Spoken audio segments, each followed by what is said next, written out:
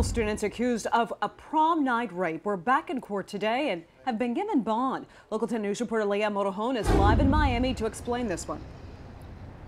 Well, Constance, you might remember that when these teens first had their first appearance in front of a judge, they were ordered held without bond. But that today has changed. Let's take you to some video inside of the courtroom today. 19-year-olds Adrian Machine, Luis Rosello, and Julio Fernandez. They all face 2 counts of sexual battery. Now, Fernandez and Rosello were given a $15,000 bond with house arrest. They must be on a GPS monitor, must stay on total lockdown. Stay away order is in place. They must stay away from the alleged victim and, of course, the 3 other defendants in this case. They cannot consume any alcohol, cannot consume any drugs, and they also agreed to random drug testing. Now, documents also show that Fernandez must turn over his iPhone for forensic investigation. Machine was also present in court today, but his hearing was rescheduled for tomorrow. He is expected, though, to be released on a similar agreement.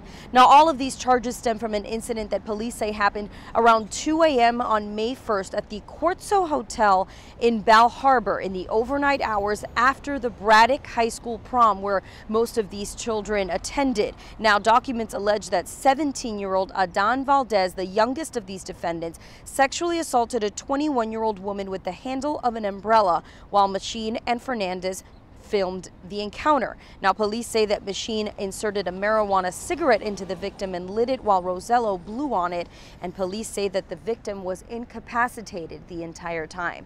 Now, as we mentioned, there is the youngest of these defendants, 17-year-old Adan Valdez. He was ordered to be held on secure detention. That took place in juvenile court, though the state does intend to file charges against him as an adult. We are live in Miami today. Leanne Morejon, Local 10 News.